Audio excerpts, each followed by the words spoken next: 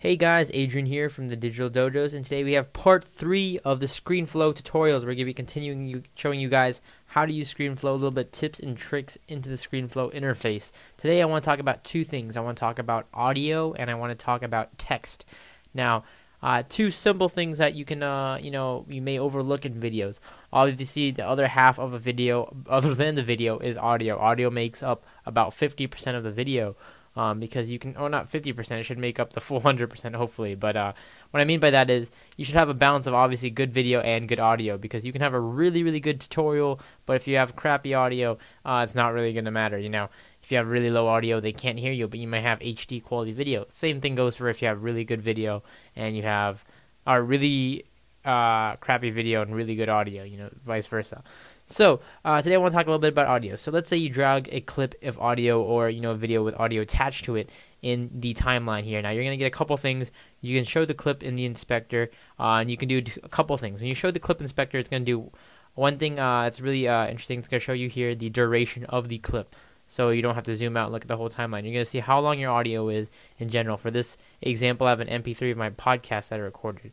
Now at default, the speed's going to be at 100%. Now that's going to be obviously the normal rate you would hear audio. Now you can obviously increase that to get a little bit more of a speedier effect. You can slow it down. Again, it's going to adjust the duration as you do that, because obviously if you slow down audio, the duration is going to get longer because it takes longer to play it. Now in the case that you speed up audio, it's going to go down. So I can speed up this audio by 150% and I can play it. And I don't know if you guys, I think you guys should be able to hear that. But anyways, if you're not, obviously it's going to be much more sped up. Now you can lock the clip inspector if you like. For this example, I'm going to go ahead and put it back to 100%, just so we have perfect audio there. All right, so enter. So that's the clip inspector. Now if you right click it, you can obviously rename the clip if you want to adjust it. Cut it, copy it. You can obviously split the clip at the playhead, so if you need to do some cutting of the audio or editing. You can add a starting transition and an ending transition. So if you want to add like a fade in or something like that, if you just want some sort of transition, if it's like transitioning from a video or something like that. If you have video along with your what do you call that, audio. So this would mainly be for video, because you can't really transition audio except for fading in and out. Alright, so with that, you can do a couple things within the audio properties menu, which is right here. You can adjust the main volumes, the sound of the volume, so you can make it louder or reduce the sound of it if it's too loud. You can do ducking, audio ducking, which will allow you to cause the volume of other active audio clips in the timeline to reduce when the sound is detected. So what this means is, let's say you are talking, and then in the clip it detects another sound, like maybe a window sound or something. If you're enabled those, what it's going to do is going to reduce the audio sound detected in the clip if there's like a background noise or something like that, or other audio kind of competing with the active audio clip. So in this case, the audio, or the active audio, is my voice, so it's going to do some ducking of the background noise, etc. So the percentage of this will obviously choose how much of the volume that you want to be reduced in the background or anything like that. And you can see the meter here. Meters help you out to see if your audio is peaking. You probably don't want to head up around this little red levels, because then your audio is kind of peaking. It's kind of getting distorted. You want to keep right about in this zone right here in the middle. You can mute audio. You can mix input to mono if you do need to do that. Obviously by default it'll probably be stereo. Now, what else can you do? You can add effects. You can add effects of rooms in terms of how you want your audio to sound. So you can click this, and you can see here you can have a bandpass, a cathedral, so you kind of get more of an echoey sound, a large hall, a medium chamber, a plate, a presence, or a small room with equalizer. Now this can help. Let's say you are in one of these situations. You can add this effect to kind of match your audio sound, if you want it to sound like that. If you want it to sound like you're in that situation. Obviously this won't be a perfect 100% of the time, but if you do want to set that effect, so for example, I can set the large cathedral effect, or the cathedral, and I can just play it.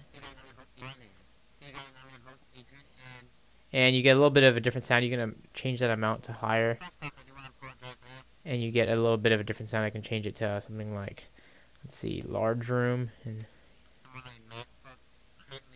you'll get a different sound as well there. But to add that, what you're going to want to do is add the audio action, I should say. So you're going to click on add audio action, and you will then get more of it. You'll hear that sound change when you pass it. So right when it passes that part in the timeline, that's when the audio action is going to start. So that's when it'll cue that effect in terms of the audio. So I'm going to go ahead and delete this now, and we're going to talk a little bit about text. So text properties. Now first off, to add text, you can add a text box. Now let's say you're just adding a title, clip, or anything like that. You can simply do that by adding the text box and double clicking here and then putting in something like digitaldojos.com.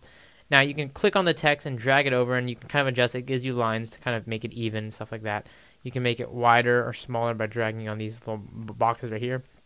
You can adjust your font, obviously. So you can just pick a font from here. Let's see, I'll just pick Helvetica. And if it, obviously, again, you can adjust it. And you can adjust the size through the numbers right here. Again, stuff that you should know how to do by default. Alignment and, left, right, center. Solid color. Now this allows you to fill the text with certain properties. Now let's say you want to have a solid, the text is white, but let's say you want it to be, in this case, I want it to be red.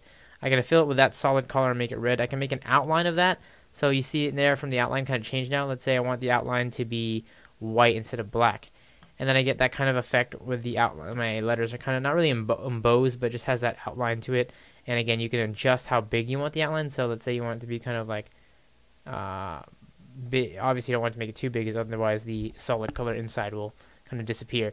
But now you don't have to have it to be a solid color. You can adjust it to make it an image, so you can have an image within those letters. So let's say you want your like banner within letters of your website. You can make it a gradient, so you can be like multiple colors. In that case, it'll look like that. And then again, you can change the outline if you don't want the outline, and you can change whatever you want the fill to be. So you have three options. Now going down here, backdrop. Now you'll notice when, let's say, you want to put a text on a video. So I'm going to go ahead, or a picture or anything like that. So for this example, I'm going to drop my wallpaper that I currently have, or one of my wallpapers, to my timeline here, and I'm going to add another text box. And I'm going to drag the text box above the picture, and or in this case, let's say it was a video, you can drag it, you want to drag it above that current video or picture. What it's going to do is going to overlay the text on top, and this is what it'll look like. I can click text now. You want to make sure you click on the actual text so you can edit its properties. I'm going to double click on text, and again I'm going to say, for example, it's put twitter.com/kidguru, some free advertisement there. But alright, so this is the text I want to put. Now let's say I want to advertise that on my video, I want to put it at the end of my video, beginning, whatever. And again, make sure you click on the text if you want to move it. Now let's say I don't like that. See how it kind of has that black backdrop to it? You want to take that out. So what I want to do, again, click on the text. You want to go down here to backdrop. You can change it from a solid color, or if you want it to be an image fill, you can have it do that. You can make an image in the backdrop again if you want to make it whatever. You can adjust the backdrop. So right now it's kind of rounded to 20 pixels. You can change the color. You can make it white, red, whatever. And you can make it kind of transparent. Now in this case, you can also adjust the margin. So if you want it to be big margin, small margin, whatever, you might want to have like a text box kind of separate in the video. You can do that. Now, if you turn the backdrop off, you're obviously just going to get straight text, and some people might prefer that depending on what the situation is for your video.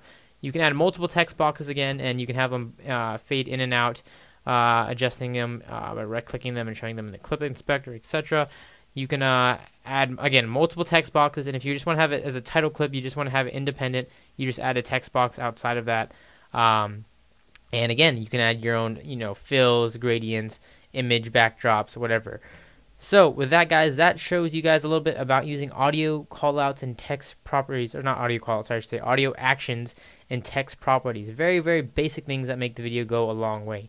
Next, we're going to talk a little bit about more video rendering stuff and some other tips when making your ScreenFlow videos. So with that, guys, I will catch you guys in the next tutorial.